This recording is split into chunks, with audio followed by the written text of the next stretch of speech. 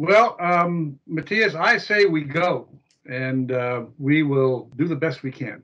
So I'm going to hand it directly over to you and let you do the full Monty welcome.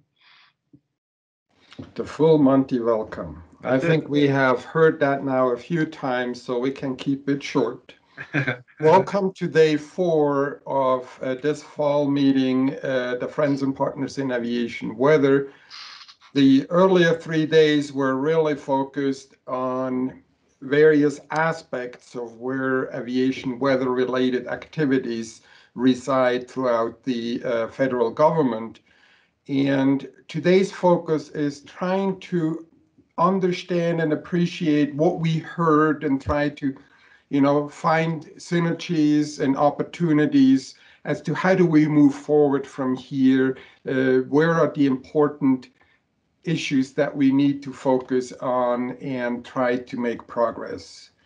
And so who is actually monitoring the chat room and helping with the discussions? Is Dave Strand doing that again, or are you, Matt, and Bill shepherd that yourself? How do you envision that to go today? That'll be me today, Matthias. I will be monitoring the chat room. Yep. Yeah. Okay, good. Thank you. So again, please mute your microphones, turn your videos off unless you're speaking, and submit your questions and comments in the chat room, and we will use that as we have in the last 3 days. And the meeting will be recorded as well. The material will be posted on the FPAW website in due course.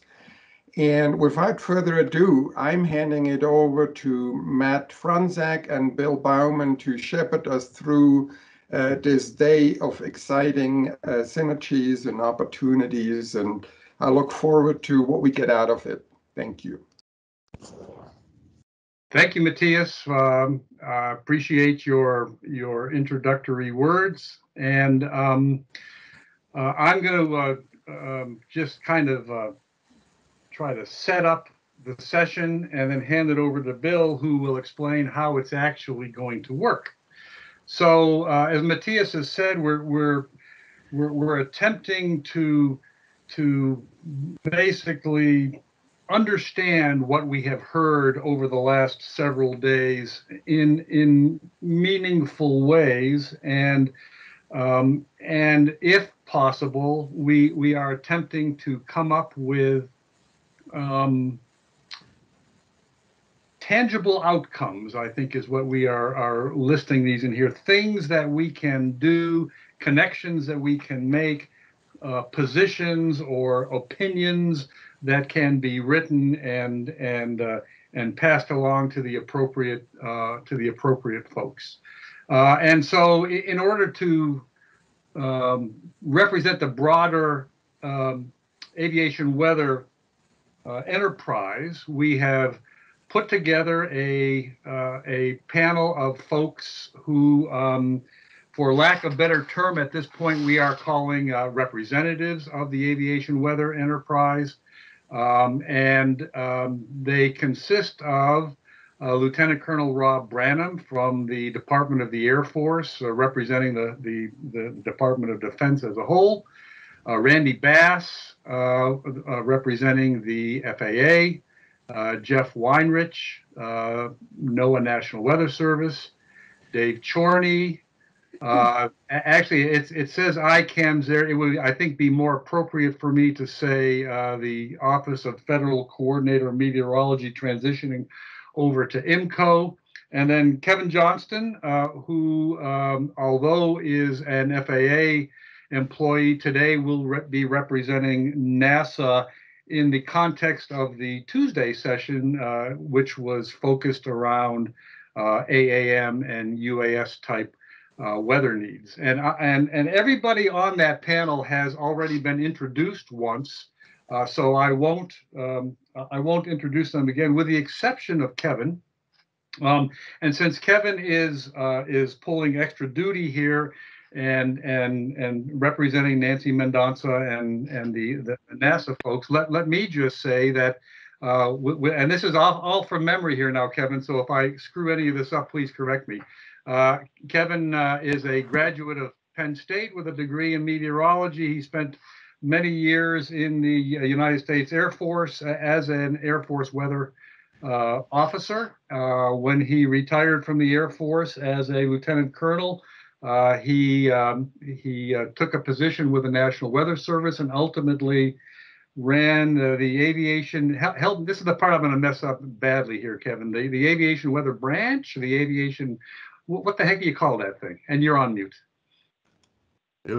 Aviation Services branch at the time. Okay. It grew bigger. It added space component, but that was after I left. And there's at least one other person on this call who has sat in that chair, maybe several other people on this call who have sat or are sitting in that chair. And then he came over to the FAA and has been doing yeoman's work for many years. Currently, he works in the aviation weather division, where pretty much everybody in the FAA works for Bill Bauman, because that's the way things go. And the only negative thing I can think of at all to say about Kevin is that, for reasons that are completely unclear, he's a Mets fan. But you know what? We all have our crosses to bear. Another disappointing season. Indeed. Okay, so what are we trying to do? Again, we're trying to identify, gaps. We're trying to identify weather duplications, aviation weather duplications of effort that we think may be going on, collaboration opportunities, and tangible outcomes.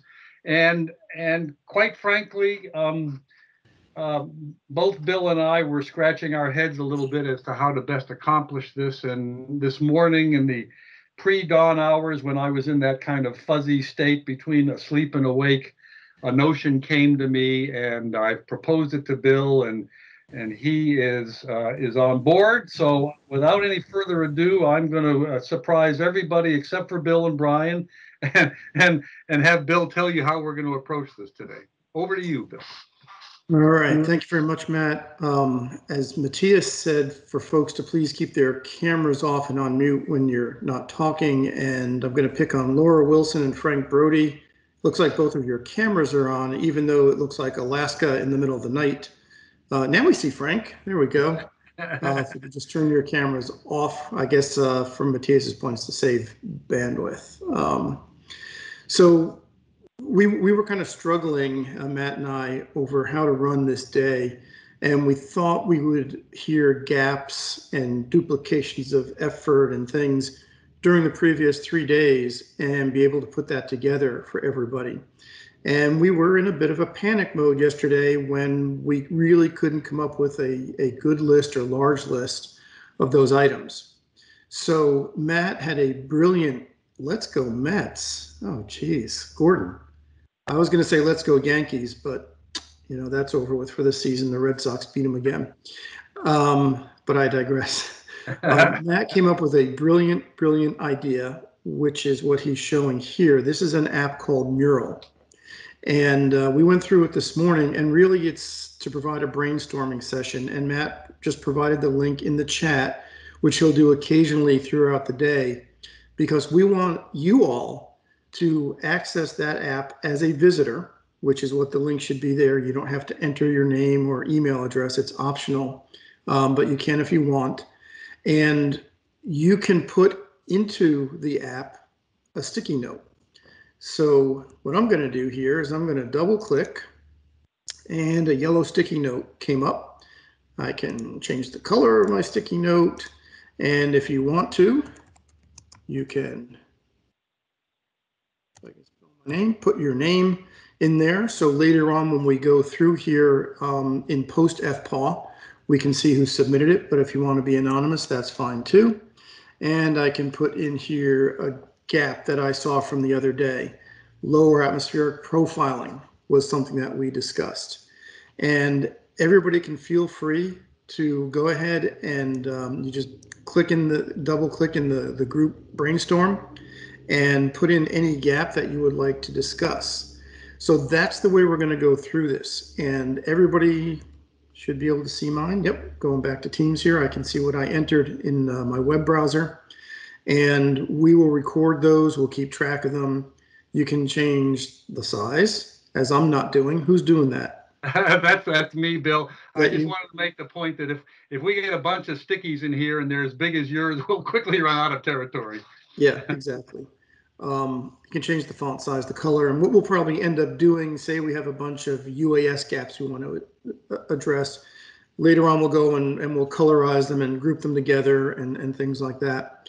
The other thing that we wanted to emphasize is it doesn't have to be a gap that we necessarily heard discussed over the past 3 days. So if there's something that the speakers or panels did not address that you all would like us to look into, add that here as well. We're open to anything that may be able to help our aviation community that can be addressed by either FAA or National Weather Service or private industry.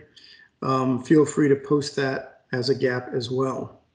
So I think that's all I've got, Matt, unless you've got any other instructions or insight you'd like to add.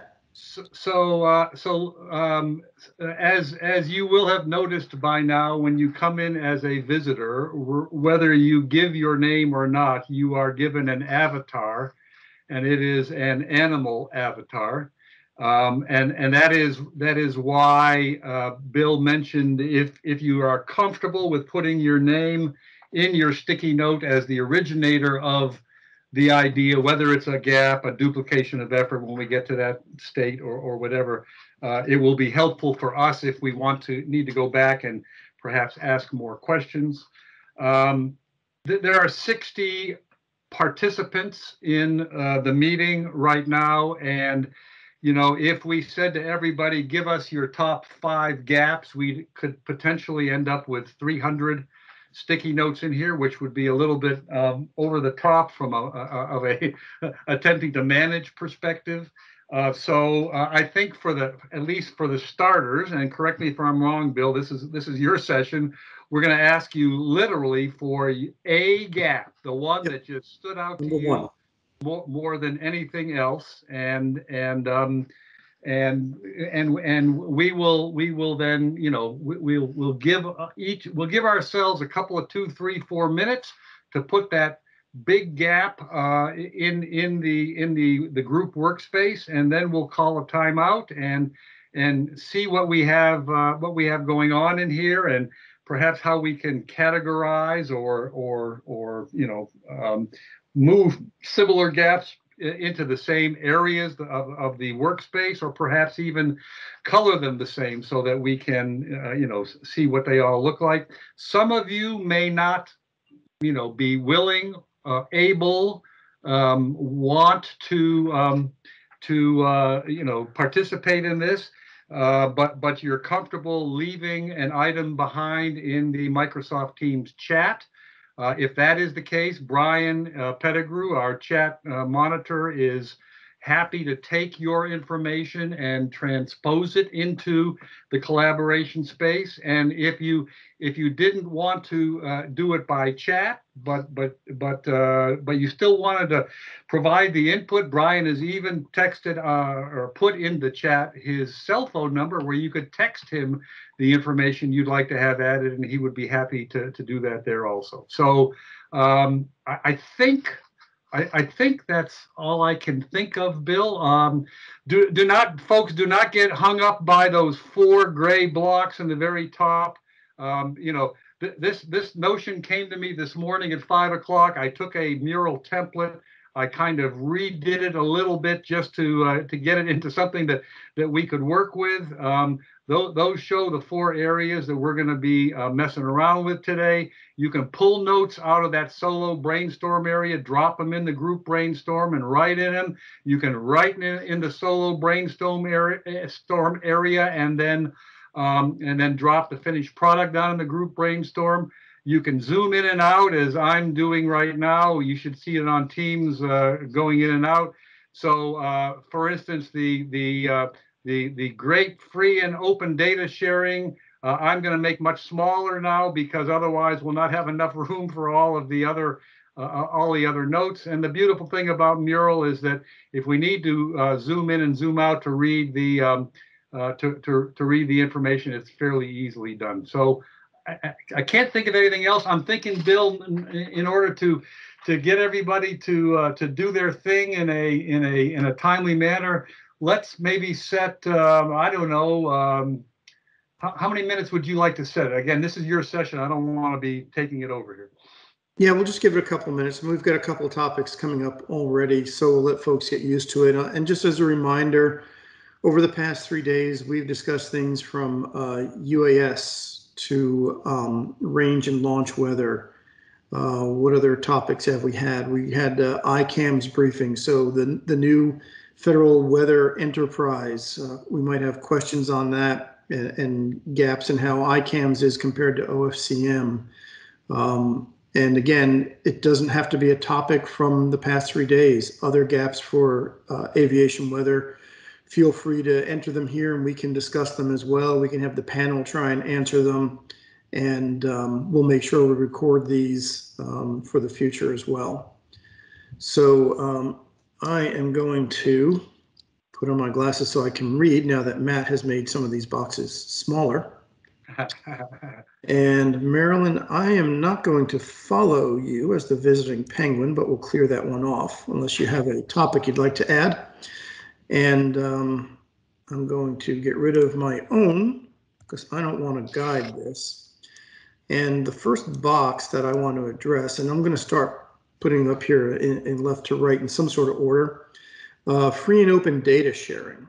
So that was certainly, I think, one of the things that we had looked at during the past 3 days. And also, I know from being a member of ICAM's on the services committee, that's been something that's been discussed there as well.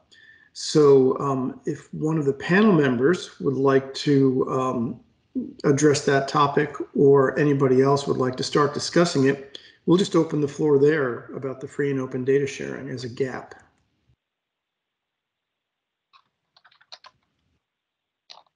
And if you want to put your questions in the chat, I will relay those forward as well.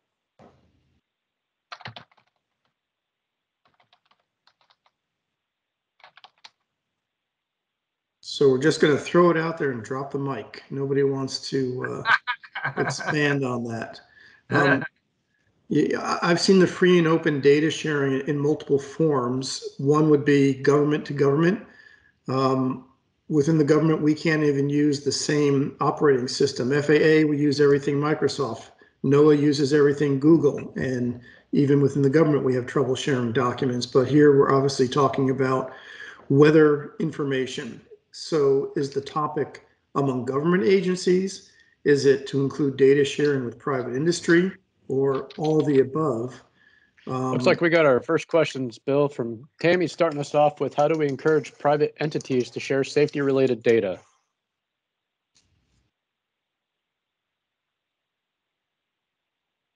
Anybody want to take a stab at answering that question?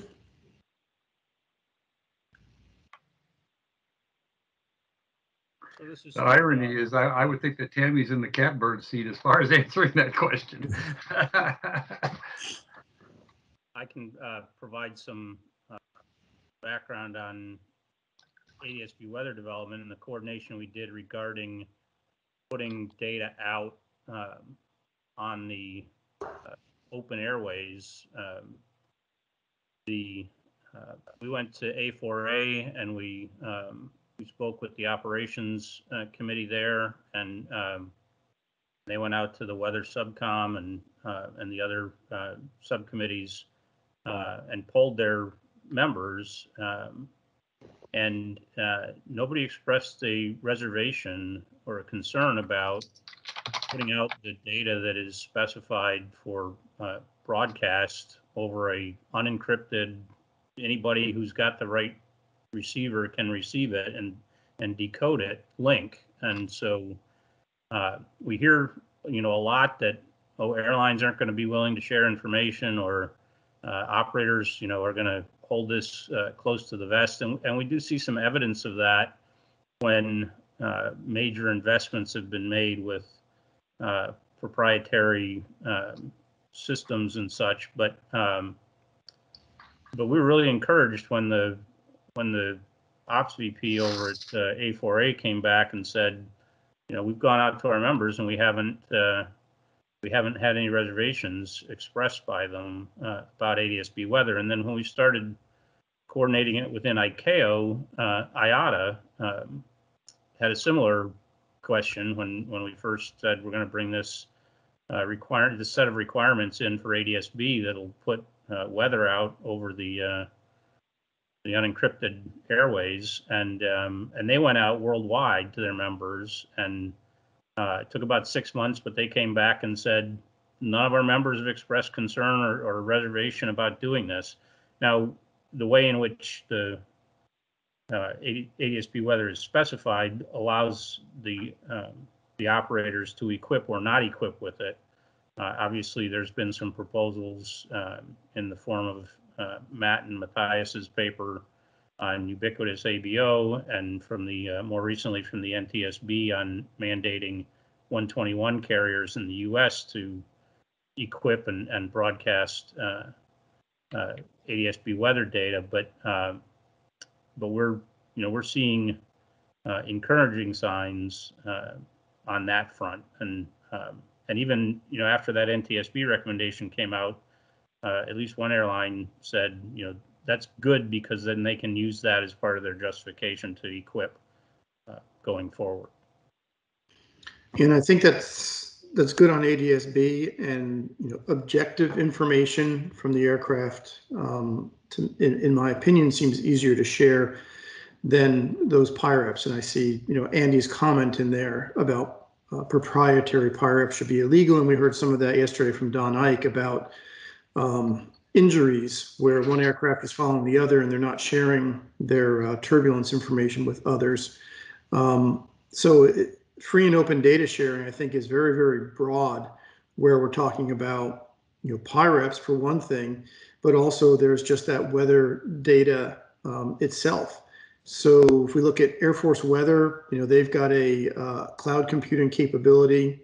FAA is working towards that. National Weather Service has some of that. And are we all sharing data with each other? No, we're not.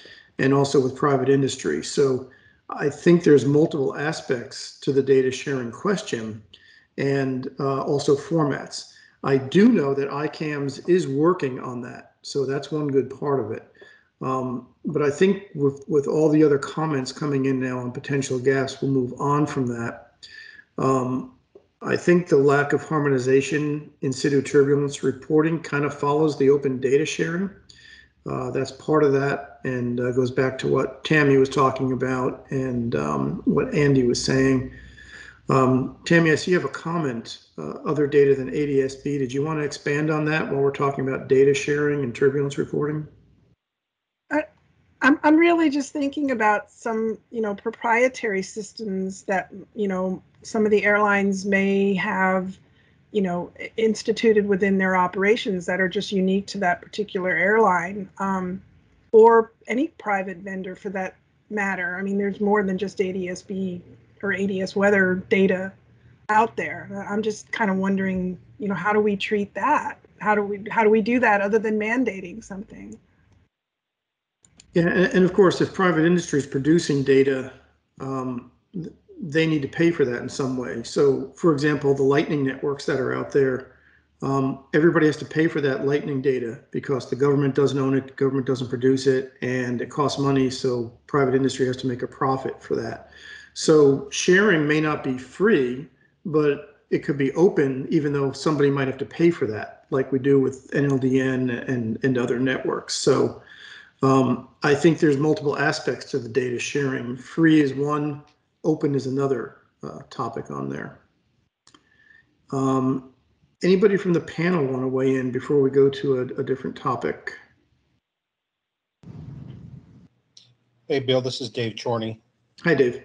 Hi. So as you can see, I put in here about ICAMS. I think what would be great is at the end of the day, if we can, if FPAW can make a list of things that are shortfalls in the observation world, I can pass this to the COBS, which is the Committee on Observations, and then we can distribute that to working groups to work on these shortfalls to see what they can do.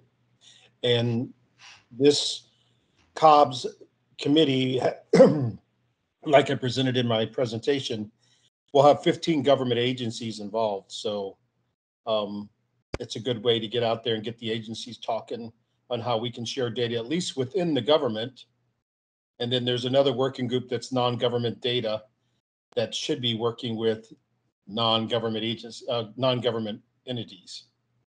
So if that's something we can do today or this week after this conference and after actions, I guess, kind of report on the meeting, is come up with a list for you guys to give to me so I can present that to them. Yeah, Dave, I think that's an excellent idea, but I'll expand it beyond the Committee on Observations, and we'll present this to all 4 ICAMS committees, to their co-chairs, and they can, to a degree, sift through and see what fits their committee, because like I said, I'm on the Committee on Services, and I think there's things beyond observations that we could possibly look at there as well. So I think we'll expand that and make it available to all of ICAMS if you think that's reasonable, Dave. Yeah, I don't see why not. Okay, and the other aspect of that, those of you who have been here for the past few days heard multiple mentions of the FAA's COI, Community of Interest, where across the FAA organizations, we're sharing information to look at problem statements and then hopefully develop solutions among the different groups within FAA that touch weather. So we can certainly bring this to the COI as well to see if there are things that could be worked on across the agency. So that gets us within FAA, and then ICAMS, as you said, Dave, 15 federal agencies that are part of ICAMS. Getting into private industry is something else we'll have to think about, but as you mentioned, that within ICAMS, there is a connection to private industry. So thanks for that, Dave. Let's see, what else do we have here? So why don't you take the pirate process as broken? Yeah, what are we going to do with that? Because I failed to mention on Tuesday when I had my 10-minute talk that the PIREP issue was again a motivator for the weather COI, right? Yep, right, absolutely. Bill? And I guess I'd like to talk a little bit about it because of what Steve commented on, reference PIREPs on Tuesday as well. I sensed he's very frustrated because he mentioned we got like 5 different efforts going on in the FAA to improve PIREP dissemination, and what's it for? You know, is it for the pilot? Is it for the Mets? You know, improving the forecast. And there were a lot of responses in the chat. You know, hey, it's both used tactically and strategically, and you know, it's both for pilots and the forecasters. But I'll tell you what, you know, it's concerning when we're getting down into, you know, much finer resolution into the AAM world and UAS. And again, we're going to be sitting there saying we need more information. You know, we're talking about getting the drones, weather sensors. So I guess I'm wondering, do we have a gap? You know, when I say we, the weather community, basically, in understanding and describing the importance of PIREPs to you know, people that I guess really you know, we need their help in you know, doing everything about PIREPs. You know, soliciting them, disseminating them, and I just throw that out there to the group. I'd like to, you know, talk that up a little bit.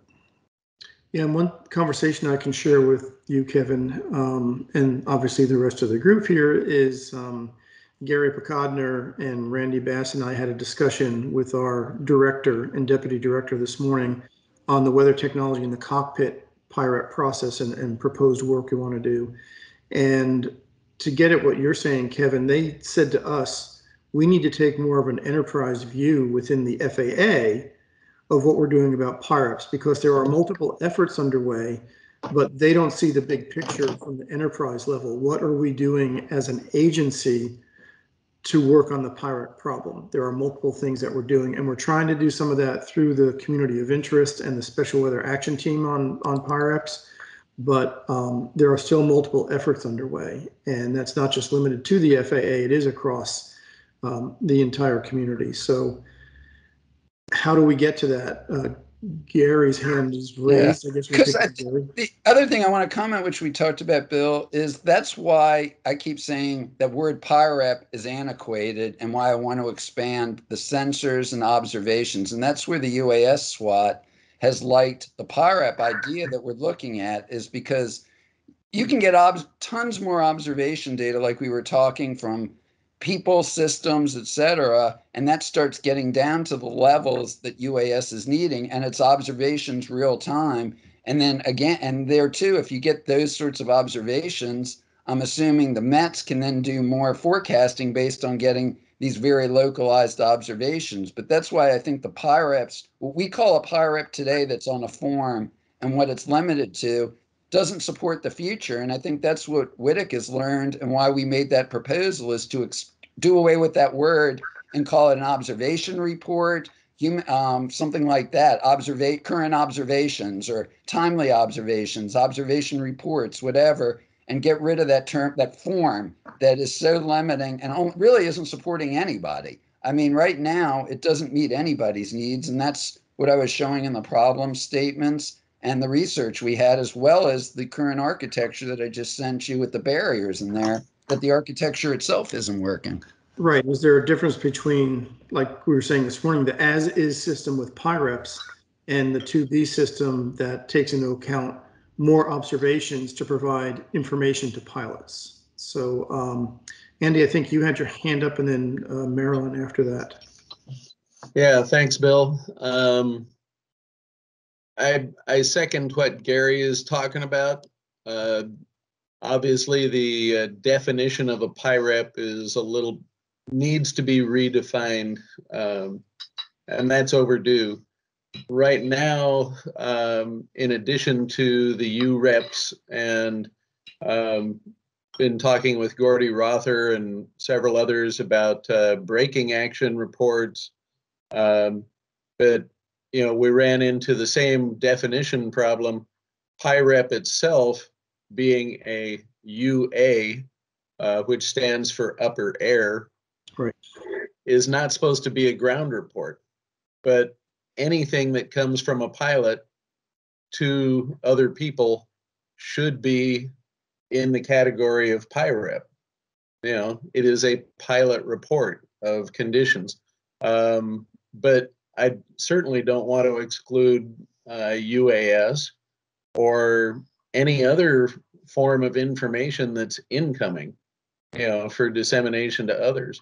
So yeah, if we get our hands around that one, we'll probably have a little bit easier time with this. The other problem, though, is having multiple roadmaps.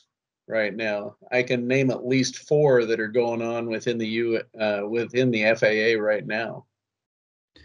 And I think that's one of our challenges, is to get our arms around the enterprise within the FAA instead of the individual silos that are working on this stuff, which is hopefully what the COI is going to lead us to. And that's my thought too, but we have the PIREP corrective action plan.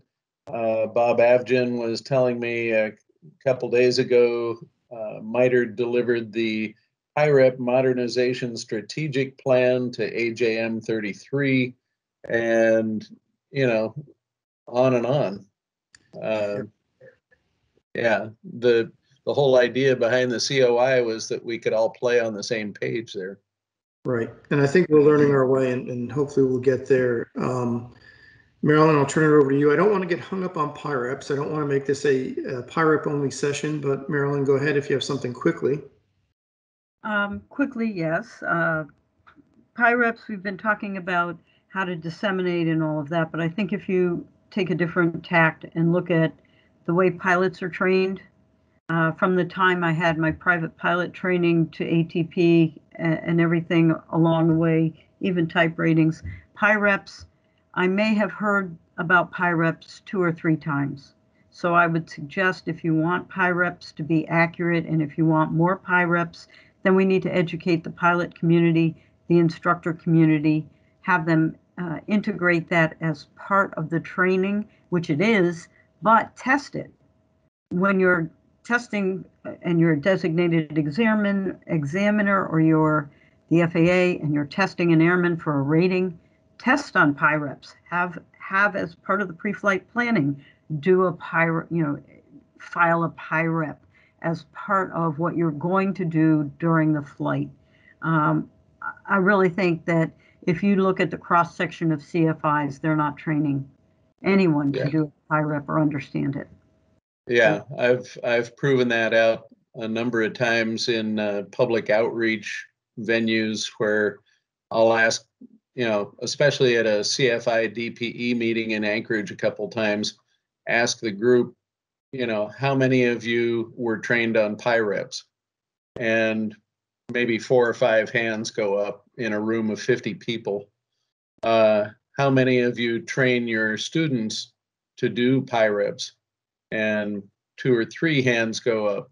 And how many of the DPEs actually ask for a pilot candidate for a certificate?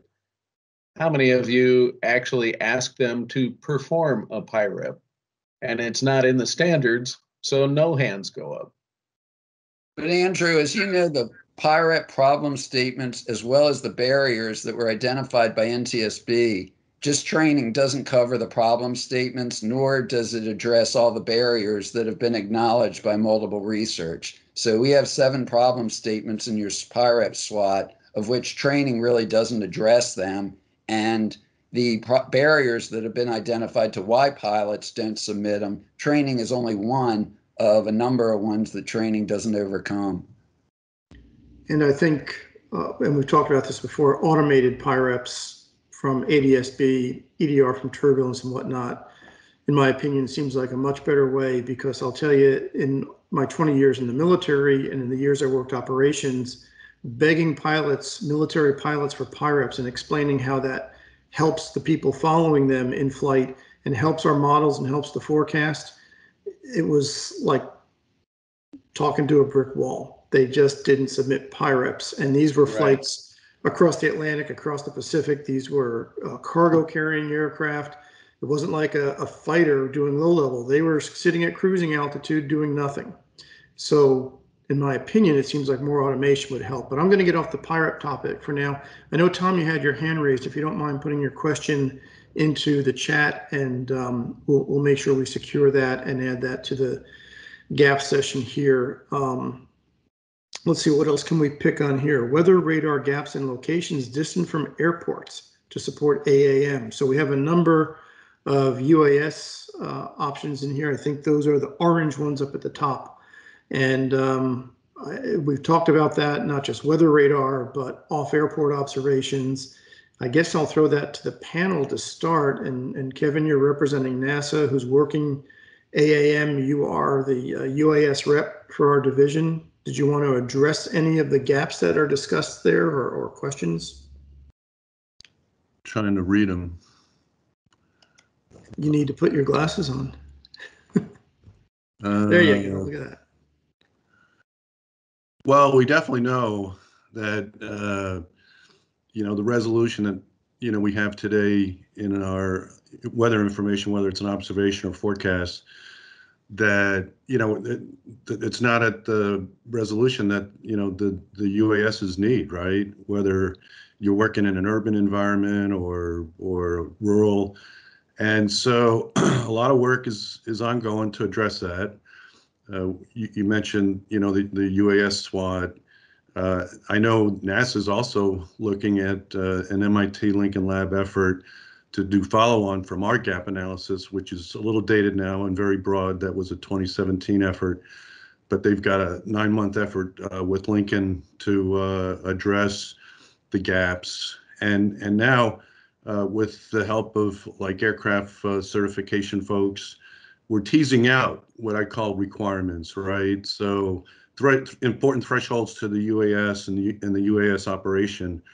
And I think I mentioned on Tuesday, one that is interesting to me is rain intensity. Now operators are gonna have to avoid areas with half an inch of rain within an hour.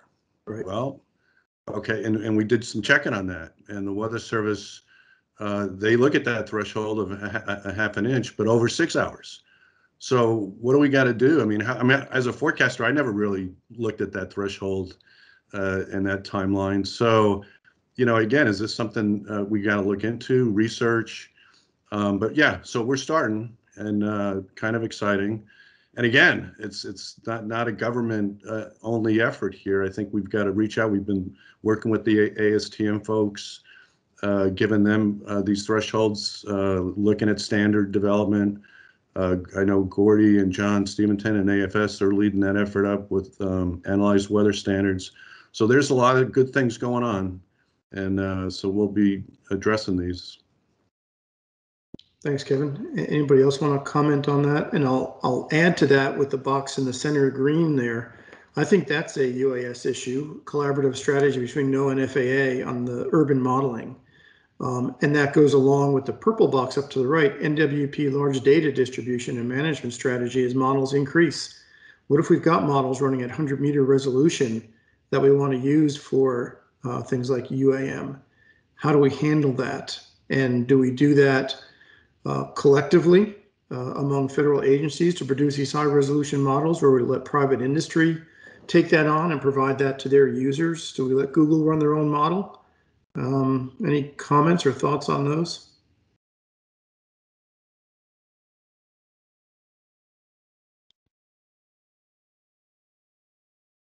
Come on, we must have some modelers out there. Randy, you have your hand raised. This is Curtis Selbite. Hey, Curtis, there you go. There's a modeler. Yeah, I mean, the reality, as is put in that sticky, is that, the satellite broadcast network in NOAA is saturated. Right. We're looking at pushing toward, ever increasing resolution modeling systems over larger domains. And there's an ensemble component to this for uncertainty information. So then you have another multiplier in terms of the volume of data that needs to get either moved around or accessed somehow. So I think, we have to have a comprehensive strategy on how we're going to move forward with this ever increasing volume of NWP data, amongst other things, because some of it's just not going to be, I think, distributable any longer over the conventional data feeds. So, there's got to be a path forward that we can work on to make sure the data gets to where it needs to be in whatever form that may take. So there's a lot of, emerging technologies that might help with this problem. Obviously, cloud resources is something that's being continually pushed forward for leveraging data that you don't necessarily even have to move. You can have access to it there. So again, I think it's just a broad topic of discussion, but something we really have to think about.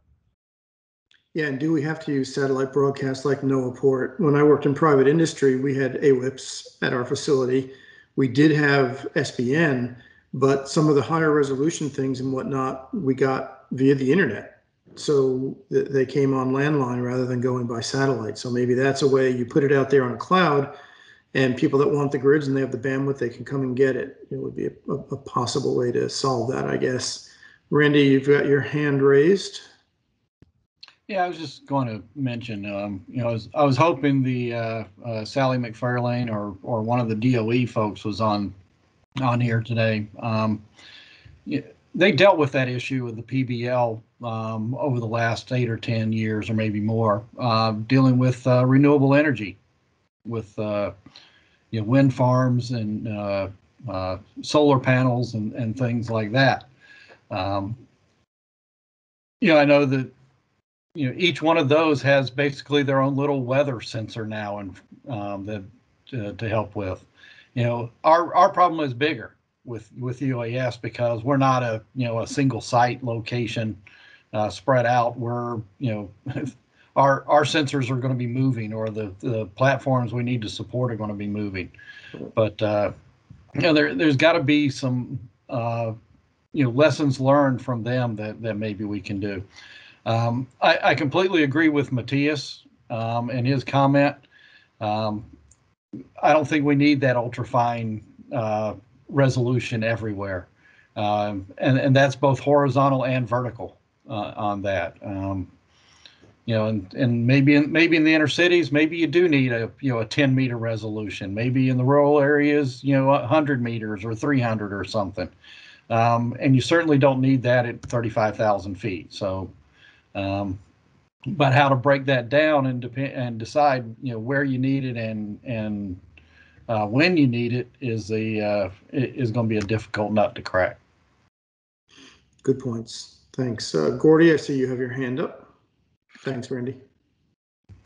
Yeah, thanks, Bill. With regard to the use of this stuff and kind of acceptance of this stuff, or to allow third parties to develop this stuff, in my mind, it still sits around this idea of acceptable standards. How good does the information have to be? And then we kind of turn them loose, because what I heard in the past couple of days is there's a lot of amazing things going on. With development of weather information that's significantly useful to the UAS AAM world. Yet we still struggle with this kind of regulatory, burden that we're stuck with. And I think that's up to us as a group here to develop these standards and, for the weather elements that are necessary for operations, and we go from there. And that kind of opens the door for,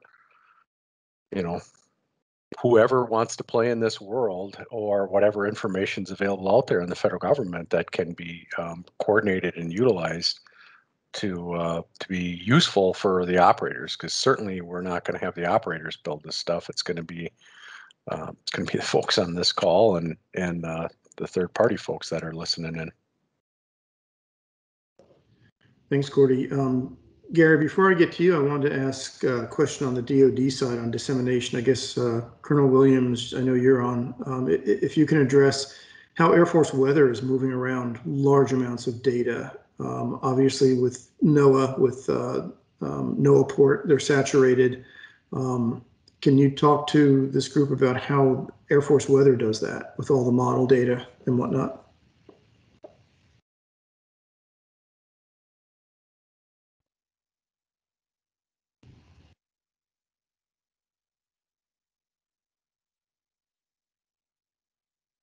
Nope, not hearing anything from Colonel Williams. I see you're lit up, but I don't hear anything. Okay, Gary, I guess we'll go to you. Your hand's up. Yeah, mine will be really quick. It actually follows up a little to Gordy and kind of to Gordy. I keep seeing the stuff, with resolutions and things. One thing that I haven't seen anybody brief, and I may have missed it, I haven't been there, especially at AAM. Right now, weather is consumed at some way, however much it's processed, whatever resolution, for decisions. For a decision, that information goes to somebody somewhere who makes a decision. When you hit AAM, it's now automation, which means that the weather information is now changing from just advisory and a person decides what they want to do to actually driving a critical decision. It's going to suddenly become go, no-go data. And I haven't heard how anybody is changing the criticality of that information that's being produced, or how they're going to verify the integrity of that information to make go-no decisions in like AAM, where all of a sudden you don't have a person who analyzes all the available data and says, here's where I'm going to go. Is that being addressed anywhere? That would fall under Gordy and the kinds of standards. Is that being done, how you're going to use weather for the criticality?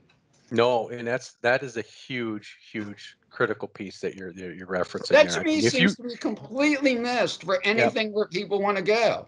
Yeah, you're exactly right. I mean, if you go back to regulation, the pilot has to have the dispatcher the latest available information to conduct an instrument approach. Can't pass the final approach fix unless you have bang, bang, bang. Right. So there are certain fail safes that have been put into the system, and we're a bloodborne agency. I'm sorry, that's what we are. And the reason these regulations were written this way is because of accidents in the past. We don't need to recreate that with AAM. So those decision points, something has to make the decision, right? And the information that based on the mission is going to determine how fast the information needs to get there. And I think Colonel Williams was kind of talking about some of that speed the other day of getting that information to the battlefield or wherever. But right now, weather doesn't even disseminate quality ratings, spreads, or things like that for automation to even use it. It's really up to the human to make those assessments of who I trust, what I trust. So that's why I said, to me, the information and the automation, there's zero done right now in that area. Where do you get a redundant system? Like in flight controls, I can use different dissimilar surveys, and if they don't agree, I say abort it, and I don't make the decision. Weather, it's harder to do that. Right. Right. And you got to be always concerned about analysis paralysis, information overload too. Right. So, I mean, it's certainly somebody's got to model this, some way, shape or form model this. What information, what's the minimum information you're going to need? Because we in flight standards, we're the kind of going to be the ones trying to figure out if this is acceptable or not. And without these standards, boy, it's going to be hard to do this. Right, Yeah, and this thanks, is the guys. one, Bill. This is, Bill, the briefing I sent you and that I've been talking to Kevin about to try to start helping flight standards in this area. Right. Okay. I saw that. I think Matt had put the agenda up there. Maybe he's wanting us to wrap up here, but I do want to let Colonel Williams have a shot. And even though I'm retired Air Force, Dave McCarran, my friend at the Navy, had his hand up, and we'll let Dave speak after Colonel Williams. Okay, can you guys hear me now? Yes. Okay, great. Pardon the background noise. I'm in the office today, but yeah, I think, I don't have a solid answer for you, but I think the way we're getting after the data is moving to the cloud and then using AI to do some of that. But on the other hand, we have a recognized issue of we've got too much data, and you go to most of our bases. I think Rob Branham said it today, or maybe Captain Cox. We're the on any base where we have a weather presence, we're the largest user of bandwidth, and we've got to clean some of that up. So I think it's a twofold process. One, let's identify what we have, and let's streamline it a little bit, and then let's get it into the cloud and try to make more sense of it through AI. Hopefully that adds a little bit to the conversation. Over. Yep, AI makes sense also. All right, thank you. Dave McCarran, did you want to have a comment here? Yeah, so I'm just a little different than our Air Force colleagues because they can plug in when they go to an airstrip and connect to get data feeds. We can't do that. And our airfields move around. So we have had a long history of operating with low bandwidth data, and we still have a human in the loop for making decisions and making those forecasts, including for unmanned systems as well. We still have a human in the loop for weather and weather planning for them.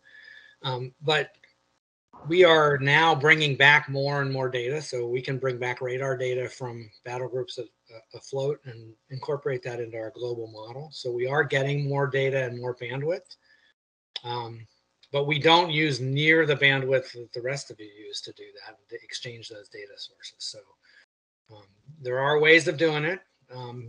You may need less of a slice of the world than you think you need, and that's one of the ways of cutting it. So. Okay, that's it. Thanks. Thanks, Dave. And yeah, we did that through our Romeo project that was led by Eldridge Frazier and done by NCAR, where over the open ocean, sending data up to the aircraft, of course, you have limited bandwidth. So instead of sending everything, you send the basic of what they need, which would be the contours. And then on the aircraft side, on a tablet, you fill in with shading and colors and do all the other processing there instead of trying to do it through bandwidth. So, Bill, I was not. It was not a hint. It's where it came up on my screen, and then I moved it over to the other side. I was just trying to keep track of the time just a little bit. You're fine, and from where I sit, this gaps area of the hour and a half that we've carved out for these first two sessions is the big gorilla. So if you've still got energy behind the conversations, please continue on. Okay. Yeah, I think we do. Gordon Brooks, I see, was talking about the end user needs. That was one of the items on here. Why don't we jump to that and talk about that a little bit, because that's so important, and that's one of the things we've been doing through our community of interest, is getting the stakeholders to tell us what their problems are. And I lived in that world for years in the Air Force and also in private industry through tech transition. You've got to know what the stakeholder needs. I'll open it to Gordon if you want to add any comments to that besides what you had in the chat.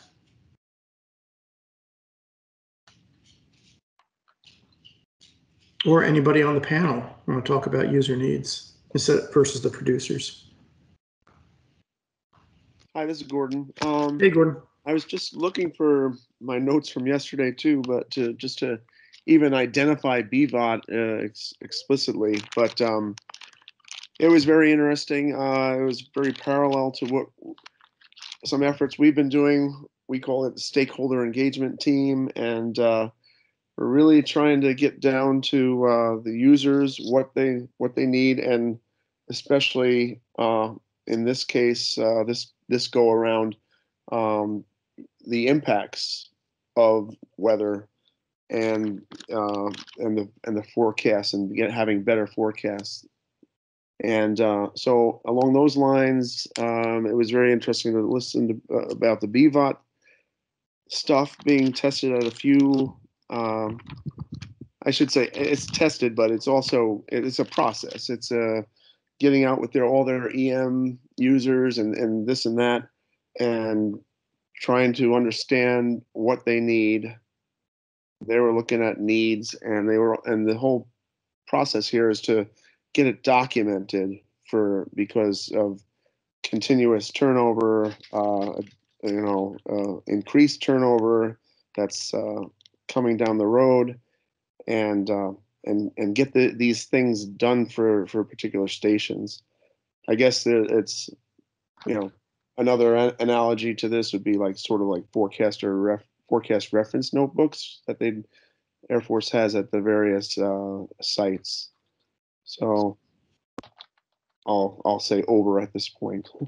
And I think one of the things you hit on, Gordon, is the impact when we're working on problem statements within our community of interest. We don't want a problem statement to be the PIREP process is broken. We want the problem, the issue, and the impact. And you mentioned impact, Gordon. So I think that's really important for the end user, not to just say PIREPs are broken, but to really get down to the details and say, I'm going to be able to transmit a PIREP because of so-and-so or whatever the system is, and it causes this impact. That's something that we can work on more. And that's what we look for from the end users, is not just to throw something out there and say, this doesn't work for me, but what's the impact? How much money does it cost? What does it cost for efficiency? What is it for safety? And when we have that type of input from the end user, it's much easier to justify to the folks that control the dollars. Here's why I need your money to help us work this project, because this is the impact that the problem is having. So understanding the needs of the users, I think, is really important. On the other hand, for our folks that are in the research community, one of the things we've also done within our community of interest is had our FFRDCs come in and brief us on the work they're doing. So we had Lincoln Lab and NCAR, even NASA, MITRE, say, hey, look at what we're doing. We may have a solution to a problem you don't have, and make sure that fits. So we get it both ways. We get it from the end user and from the producer or the research side of it. Anybody else have comments on that?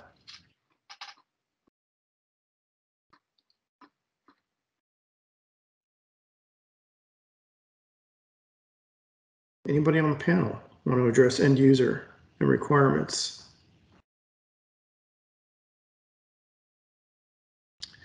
Okay, let's see, what else can we pick on here? Probabilistic weather info. Well, that's a great topic. Effective use of NWP ensemble spread information for forecast uncertainty and probabilities.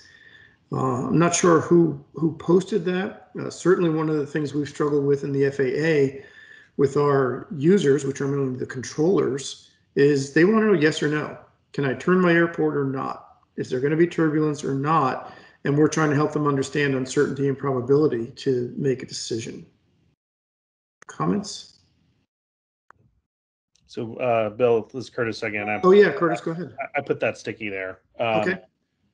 Yeah, no, I think I know we've been talking about this, for some time, and the Weather Service and I know the FAA are both trying to figure out a path forward for how to, like I said, effectively start using and leveraging ensemble information that forms the basis for probabilistic forecasts. So, and I completely understand that in the end, you got to make a yes/no decision. But I think, we need to figure out ways to complement what would otherwise be a yes/no deterministic forecast from the models with some amount of uncertainty information, so that you can, at least from a user and stakeholder decision maker standpoint, have a decision that you've made, but you at least have some knowledge about what the underlying uncertainties were. And maybe you have actionable thresholds based on certain values of those probabilities that makes that probabilistic forecast turn into a yes/no decision. But that type of conversation, education, training, as well as our underlying development of the ensemble systems needs to be, I guess, a lot more discussion and collaboration clearly needs to happen on that front to really start to embrace an ensemble probabilistic component to, again, what I know is still underlying deterministic decision making. Yeah, and if you can put that into some sort of decision support tool for the non-meteorologist, the end user, whether that be a controller or somebody in emergency management, where they don't necessarily know that they're getting probabilities, but the tool provides that for them. And Matt Fronzak and his folks at MITRE did a project for us for turning an airport, a terminal winds forecast tool, where the potential tool that we could have created from that, which we haven't done yet, works on probabilities from the forecast and climatology, but the end user really doesn't know that. They see a red, green, and blue for crosswind, headwind, tailwind, and what runway they might need to turn to in the next 2 to 4 hours or whatnot. And I know Lincoln has done some work in that realm. Let me ask if there's any of the folks on here on the private industry side that have worked with the uncertainty and probabilities for their customers, because I'm pretty familiar with FAA and Weather Service, but anybody in private industry that's dealt with that?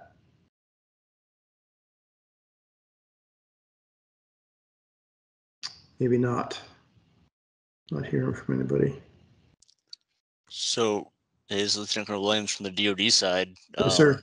Something that I was looking at, and we were looking at it during my OWS time. When you've got limited manpower and lots of things to get done in a day, we kind of gave our airmen a sort of a decision support tool and saying, hey, if the weather's really nice out, then automate that task. And I know that's something that I think that's something the National Weather Service kind of does a little more comfortably than we've done in the past.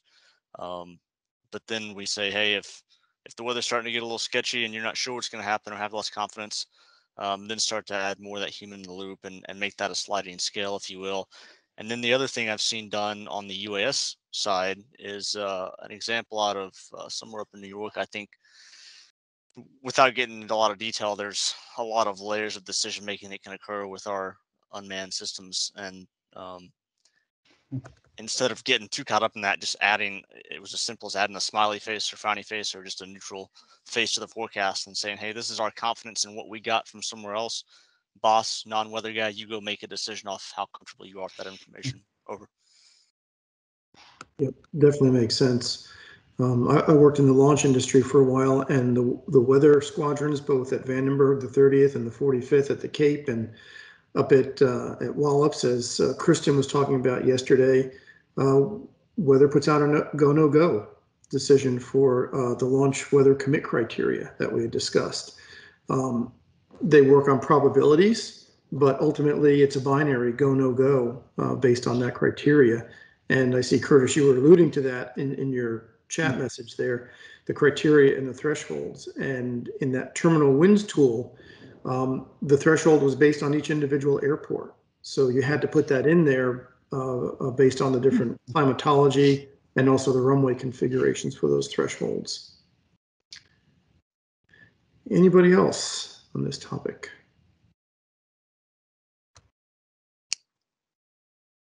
Okay, safety. We haven't talked about that specifically, but we have VFR into IMC accidents continue to happen. And I know that's really a GA issue. It really could be a UAS issue too. When we go beyond visual line of sight, you're cruising along VFR and your drone gets into trouble into freezing fog or something like that. Anybody want to bring more to that topic? Anybody on the panel or anybody in the audience or whoever submitted that? Yeah, and this is Randy. I would say that it's more than just VFR into IMC, because we've been seeing a lot of icing accidents in the last couple of years. And then, of course, there's probably still some flying into convection. So I think it's just bigger than just VFR into IMC, even though that may be the main one. So it's probably just bigger than that. Yep, I think you're right.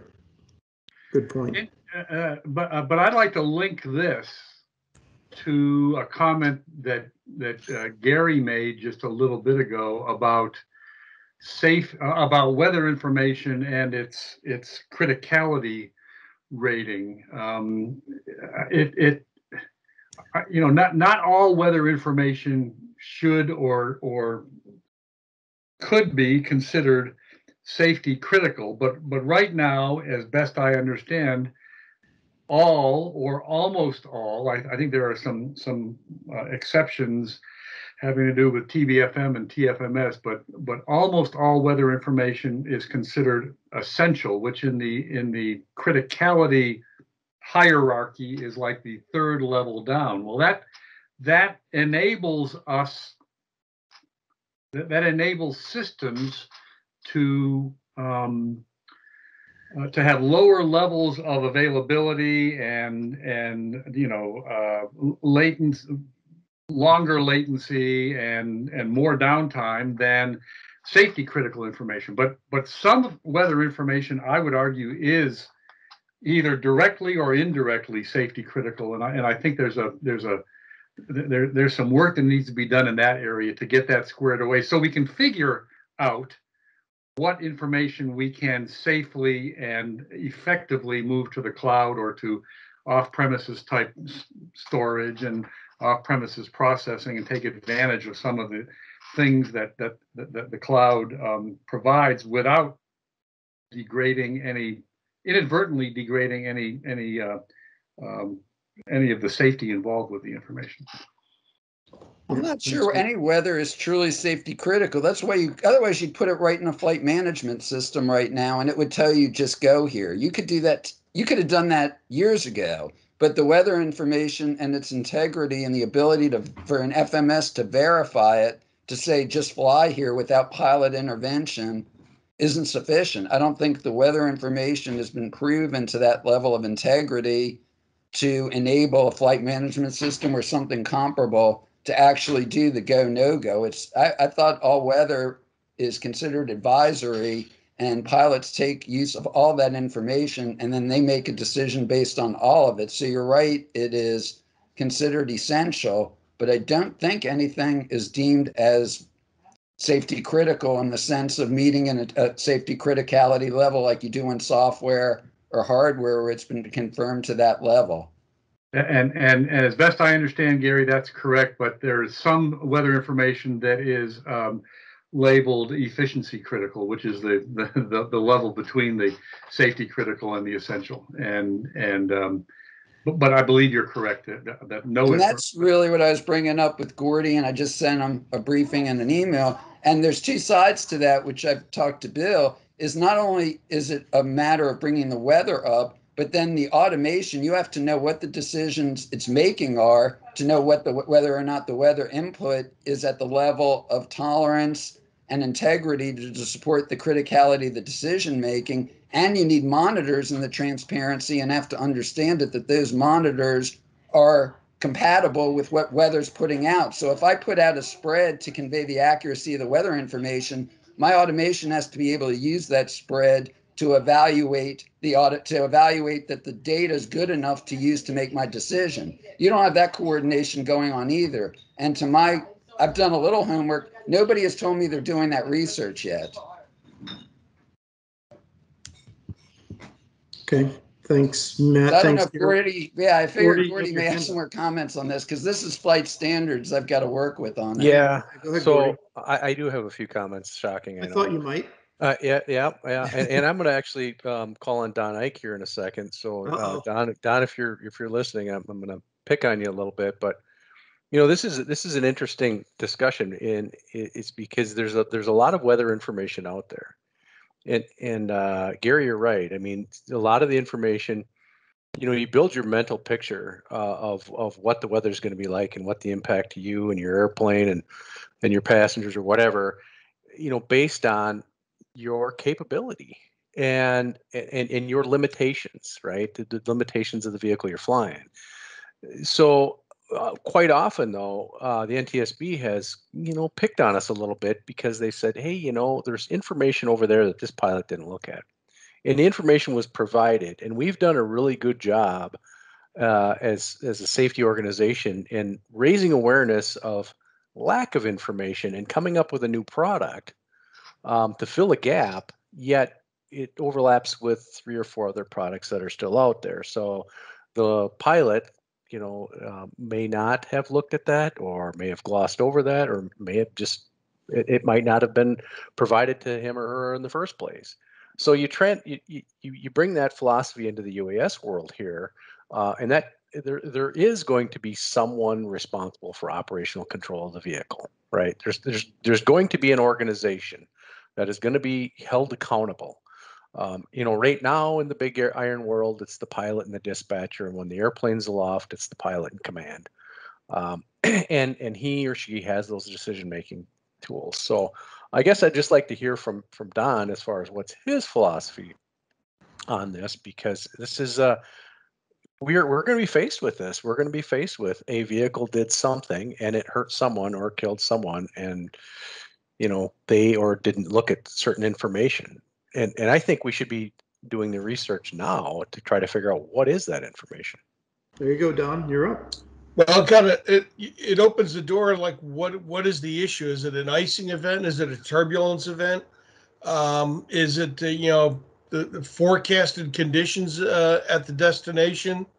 We have so many products out there, and for briefing purposes, where we see errors, pilots only may look at the METAR and TAF, not look at the entire en route section, may not look at the adverse weather advisories, may not look at PIREPs, and there's critical information that all those products provide that we expect that certain things are kind of followed to get your briefing, get your information. It'd be great if we can provide it all in one source, and that's what we look at for pilot briefing areas, such as what LEDOS or Flight Service Station provides, what ForeFlight provides.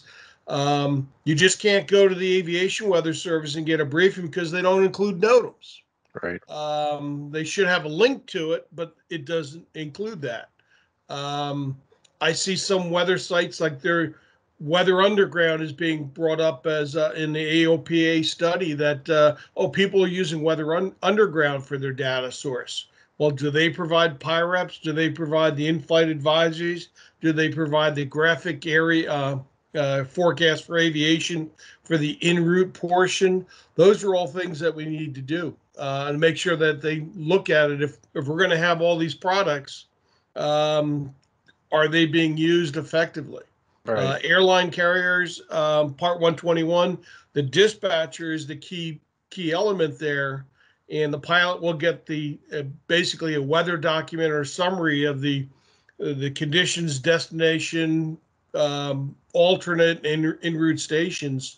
But the dispatcher's the eyes and the ears watching the adverse weather conditions, the turbulence. GA, there is no one like that. Part 135, there is no one there to keeping an eye on them. So it all depends on the scenario and what we're giving him and what he needs. But if I'm talking about a Cessna 172 or a Mooney or a Cirrus 22 and I'm flying personal from point A to B and it's wintertime, I'm going to be looking at icing. I'm going to be looking at pilot reports.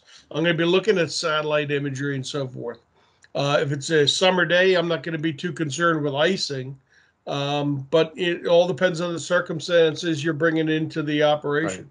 Depends on the mission. So I guess we could probably break that down with a lot of these hazards and be looking at minimum standards or minimum standards for the data, how good the data has to be, and use what Gary's done in the WITIC program to kind of tease out a little bit, what information is needed at what point in time, for those person to make those operational decisions, or whether it's automated. Maybe the system can do it.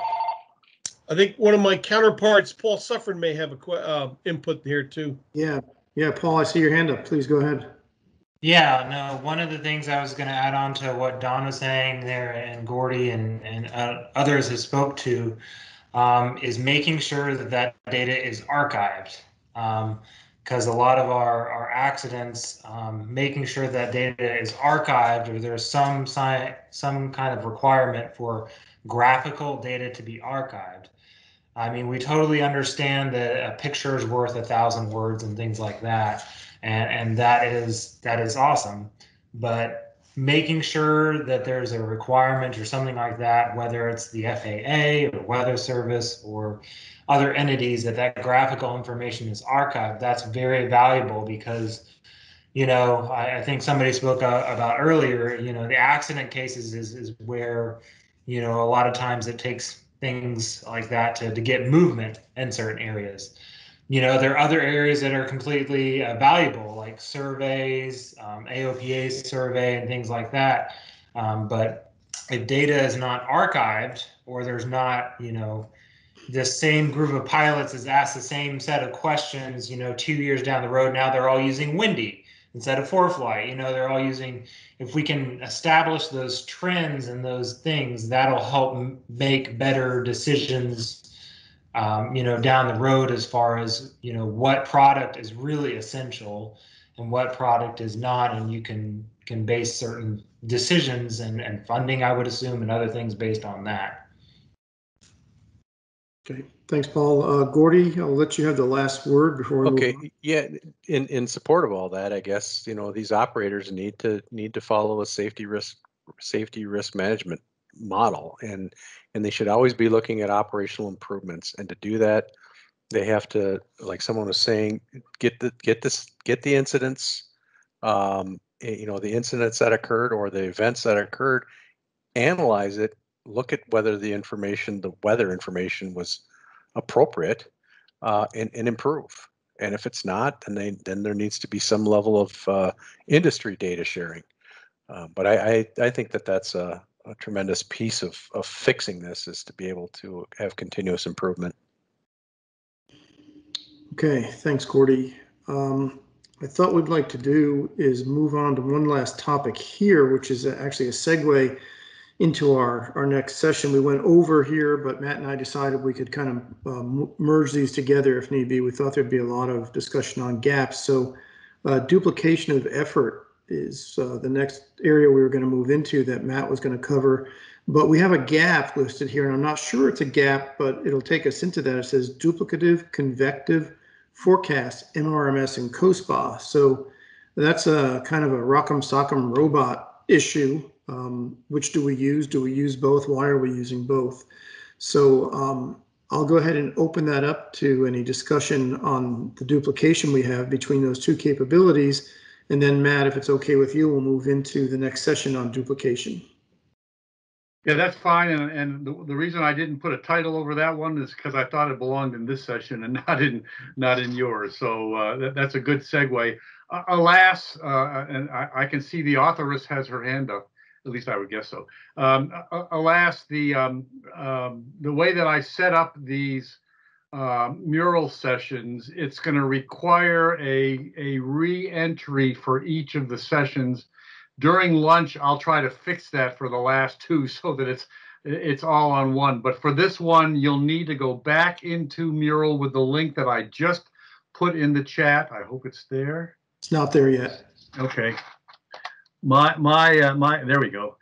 You'll need to go in and use this one and become a new animal. So please, if you will, jump in here, and we've got about 20-25 minutes to talk about duplication of effort. And if you still have some gaps that you didn't get to enter into Mural, please put them in the chat, And one of the things I promise we will do from an FAA perspective, and I think Dave can agree from a federal agency, from FPAW, we will take everything that you all are inputting and consider them for us to work on. I know from years ago, complaints about FPAW have been, we meet, we talk about stuff, and then we come back 6 months later and meet and talk about the same stuff. But this gives us a really good opportunity to capture a lot of the issues people are thinking about, and something that we can bring up through the federal agencies and possibly address and put them into our different processes, including the weather COI and ICAMs across the federal government. So I'll shut up now and turn it over to Heather, and then Matt, you can take it from here if you would, sir. Roger that. Yeah, I'm not the one that wrote that comment. I'm not sure who did, but I think I can put it to bed pretty handily. MRMS does not do what COSPA does. We don't have anything that provides that kind of a forecast or outlook. We do have something in there called the Auto Nowcaster. That was a requirement by MDL that we would support that, and I'm not sure who within the National Weather Service uses the Auto Nowcaster. And there's one other thing in there that's sort of an outlook. It's called Prob Severe. That's an outlook of probability of tornadoes, winds, and hail. That's also a National Weather Service requirement. Both of those are a 1 hour outlook. So in terms of the capabilities of COSPA, we're not duplicating that at all. And we have no interest. I think that what Lincoln Labs has devised is very good. So there's no duplication there. And thank you, Heather. And you know, there were two people I would have tagged for having put that comment in there, and I would have you would have incorrectly been one of them, and I think the other has his hand up right now. Bruce, go ahead. Yeah, thank you. So unless something has changed recently, it's my understanding that MRMS does produce a convective forecast, and that it's used by aviation forecasters. I think it's used at AWC by their forecasters. And so Bruce, I think what you're thinking of is the Auto Nowcaster. And the last time I spoke with the AWC about that, they thought maybe some forecasters might look at it once in a while, but they weren't really sure anybody was using that. So I'm not sure who in the National Weather Service is using it, but it's the Auto Nowcaster. It's a rendition of code that was developed at NCAR some time ago. MDL took it over and did some test bed at AWC with it, and in the test bed it seemed favorably reviewed, and so on the basis of that they had it put into MRMS. But I'm not aware that any forecasters at the Aviation Weather Center are using the Auto Nowcaster. I think they've mostly switched over to using the LAMP model by now. So they're not using are they using COSPA? I couldn't answer that. I don't know. Yeah. Bruce, I'll jump in here. This is Brian. I was at the AWC up until a few months ago, and I'll double back on what Heather said. There's very limited use on the Auto Nowcaster tool. It's undergone a number of iterations that I think ultimately perhaps might have degraded it a little bit. And so many changes made it hard for the forecasters to use. Some of our forecasters on what was the CCFP, I guess it's the CCF. Yes. Some of our convective forecasters we do maintain an account with COSPA, and they do use it. And I would be remiss to say they probably mention it in chat several times as they do use it. So we do use COSPA through an online portal in some instances. All right. Well, it would seem to me that in the interest of sort of all speaking from the same page, that everybody who's doing aviation convective forecasting ought to be, if COSPA is our lingua franca, everybody ought to be looking at COSPA and speaking from COSPA, whether they're in the Weather Service or whether they're in the FAA. So anyway, if I incorrectly characterized the issue, I will withdraw it, but But I do think that having us all speaking from a common forecasting viewpoint is where we ought to be with aviation. Hey, Bruce, it's Kevin. So, yeah, I totally agree with you. And I remember those discussions more than 15 years ago when, you know, the vision of COSPA was presented. And again, the complaint from many users that there's too many convective products, and we haven't addressed that, right? So, but under WIMAT, this weather information monitorization, and what's the T stand for, Matt? You should know this. We use WIMAT, you know. I was hoping you wouldn't ask me. I don't know. Transition. Anyway, so that's the next effort, Bruce, to look at the whole suite of convective products, move towards that vision of you know, using that gridded output of COSPA. And if you need to look at some other type of product, you know, if we need to have some kind of SIGMET in the future, you know, derive it off of that. But you know, so that, yeah, we're going to start that up here real soon. And when you say that, that includes not just FAA, but includes Weather Service, correct, aviation users. Correct. You know, we're you know, internally looking at FAA. You know, we invested a lot of money in that, you know, COSPA, and you know, we're looking at feeding that output to the various systems that need the convective information. So that's one part of the consistency, right? But yes, look at the legacy suite of products that we've got, and we're looking at working with the Weather Service if they need the COSPA. What do they need from us that we do, you know, produce through SWIM? And I'm sure the convective output that we've got within the FAA will be part of that dissemination to the Weather Service. But it's taken a long time, but we're gonna take it on. Appreciate it. Thank you. Very good. So thank you, Bruce. And Bruce, welcome. This is, I think, the first time I've heard you speak during these 4 days. So it's good to hear your voice and see your face on the other end of the camera. Well, you guys are doing such a good job. I couldn't think of anything I needed to say. Liar, liar, pants on fire. Okay, thanks, Bruce. So we do have two folks with hands up, but before I go to Matthias next, I want to encourage folks to go to the group brainstorm page and add to the so far one comment that has been made, and it's a good one. I will admit up front that of all the topic areas, at least based on what I heard over the last 3 days, I didn't necessarily walk away thinking that there were egregious examples of you know, duplication of effort that could easily be resolved, or that should be immediately taken on. So I'm not shocked, and I guess on one level I'm kind of happy that there's right now only one sticky up on the wall, but surely there are others. So put your thinking caps on, folks. Put some notes in here so we can explore this just a little bit. Okay, Matthias, over to you. I want to just add an observation going back to MRMS and COSPA or CVS for that matter. MRMS is assimilated into the HER as part of the data assimilation. And Curtis, maybe you correct me if I'm wrong about that. And then COSPA is blending the HER with the CVS.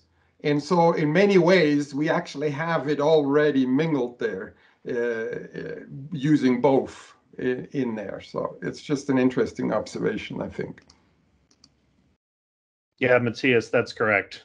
We do assimilate the MRMS radar observations into the HER, and then that's an input into COSPA. Huh. Interesting. Randy Bass. Yeah, I was actually going to make a similar observation and comment that Matthias did. But a point of clarification, just remember, you know, MRMS is that analysis tool, whereas COSPA is technically a forecast. So there are, excuse me, there are differences there. But the main point is I wanted to make, you know, MRMS, or let's start with CWIS. CWIS it was tailor-made for aviation. MRMS has 3 masters. It has aviation, but it also has severe and hydro that they have to conform to. So one of the big differences between the two is, CWIS can be kind of tuned towards aviation. So if you miss a little bit of that, light precip, it's not going to matter. But for hydro and severe, that's huge. So it can't, do that. So there are differences in it.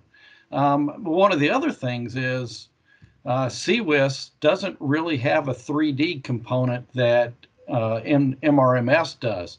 So we can do, the hydrometeor classifications from MRMS that you can't get out of CWIS.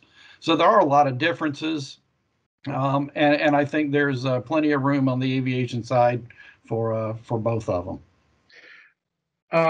Kim, hang on one second. I want to follow on to what Randy just said and ask philosophically, and this was something that I threw out as a conversation starter yesterday or the day before, I don't remember now. By saying what you've said, Randy, I think that you're suggesting that there is room in the arsenal of weather products that we produce at a federal level for products that are specialized or tuned for areas that require those specialized products, and as opposed to a one-size-fits-all solution for everybody. Is that a fair statement? Yeah. Now, that being said, you can make a case that, COSPA should still be run by the Weather Service because it is a forecast, but I'm not going to, I will just throw that bomb out there, but then stay away from it. Okay. Kim, you disappeared off my screen. Hopefully we haven't stolen all your thunder. No, here I am. Sorry, I lowered my hand while I was waiting. I just wanted to mention, since we were on this topic with COSPA forecast and HER and MRMS, Lincoln is currently doing a little study for some cases this summer that we've noticed. We actually had a few users from Minneapolis Center and our own internal analysis that has showed that the COSPA forecast performance on several occasions this summer has been under forecasting quite a bit, and we're looking to explore some of the HER analysis to kind of see what changes may be impacting that. So I just wanted to throw that out there. I don't know. I missed some of the conversations the past couple days, and so we'll be following up with perhaps, the folks at NCAR where we do the blending with, and with some slides, and also reaching out to the HER folks about this. But I was curious if any others had noticed that or had been pointed in that direction for any forecast biases with COSPA this season.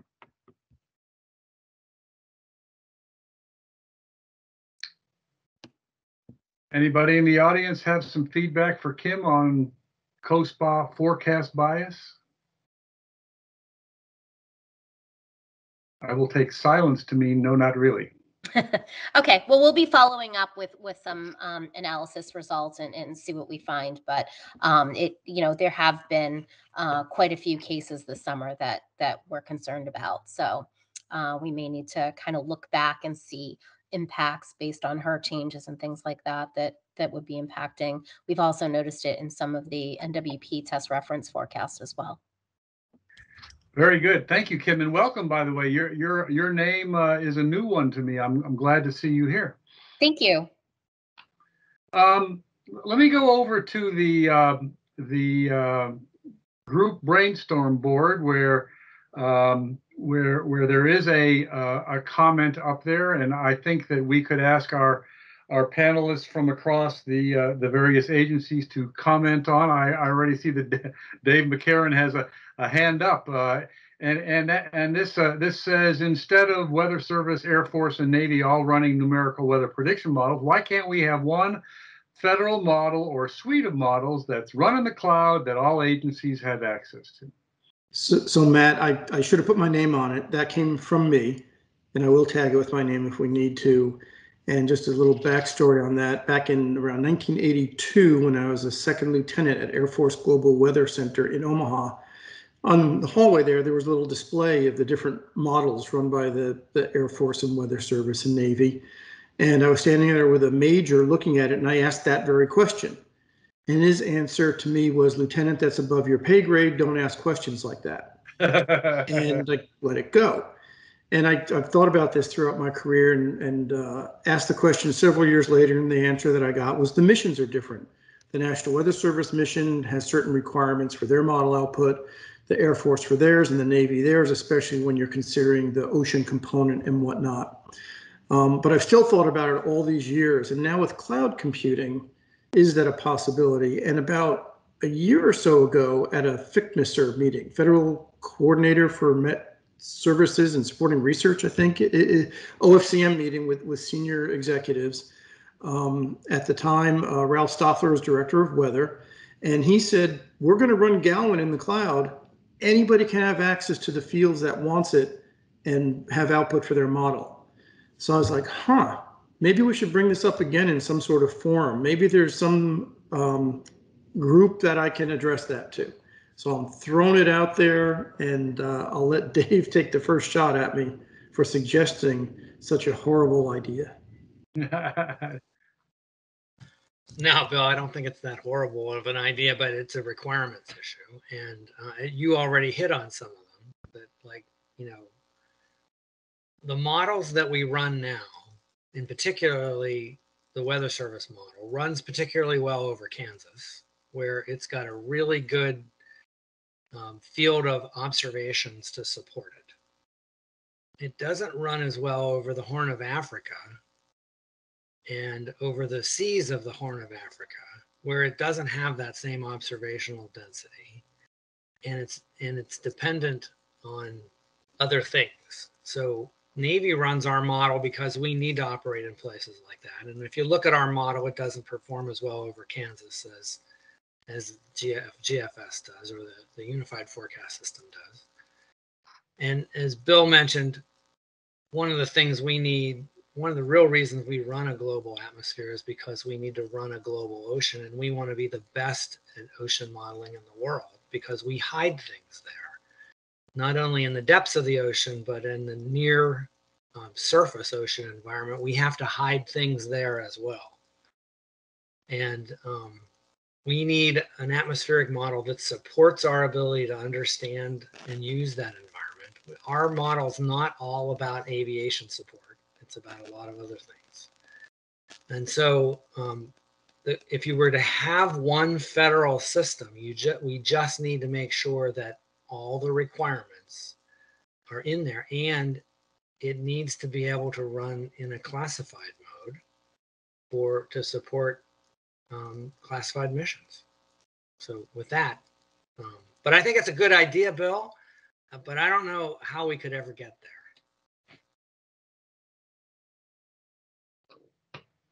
Very good. Thank you, Dave. Great comment. And Bill, also a good and interesting, thought-provoking comment, too. And then I believe it was Matthias who I think I saw come in and kind of stick a sticky underneath the sticky that says that, hey, before we go to a single model, remember that that multi-models create ensemble opportunities. Matthias, was that you? And if so, did you want to comment any further about it? Yes, that was me. And in many ways, you know, if you have variety in the model cores or the way they use that simulation, etc., it really captures the uncertainty in the forecast. And if you go down to a single model, you lose that opportunity to characterize the forecast uncertainty. So actually having multiple cores, multiple models, it's creating opportunities that are beneficial. Matt, as a follow-up to Dave's comment, we did have a question from Heather about using classified data assimilation. Yeah, and I saw Dave's hand up, so I thought he was going to answer it, but then I thought that he figured that he'd have to shoot us if he did. So He says hand not up. All right, so I can answer that real quickly. So we do use classified observations in some cases. Remember, all of our ship observations come in as classified because the locations of those ships at a given point in time is classified. But we do use them, but we do not use them in the global model. So our global model is free of that. And as a result, our global model is available to everybody to use as well. So we do use classified observations from a whole variety of sources, but not in our global model. Back in the day, and I'm talking 30 plus years ago, so I don't want to speak for Air Force weather today, but classified observations were included in the models in the data assimilation, but the global model output was unclassified. And at that time, again, I'm speaking for a long time ago, the theory was that the bad guys couldn't tell where those classified observations were coming from because of everything else that was assimilated in the model. The data itself and the data sources were not divulged. So you just got the generic model output like mean sea level pressure. So I certainly can't speak to how Galwin is run and what classified ops might be part of that, but there was a way to mitigate that, at least back in the day. It was understood that the model output did not divulge any of the classified information. Very good. Thank you, Bill. It seems, not surprisingly to me, again, it seems that we've on this notion of duplication of efforts, we've run out of things to say. We have very few sticky notes in the brainstorming area, and rather than feeling bad about that, I think in some ways I feel good about that. Maybe there's not as much duplication of effort as one thinks there is, given the given the different missions that all the users of aviation weather or weather information in general have for it. And so on that note, according to the agenda, which is here, we have reached our lunch brunch, or maybe in Andy's case, late breakfast time period. And so we will take a firm 30-minute break and see you all back at 1:45 p.m. Eastern time, or whatever that is, wherever you are.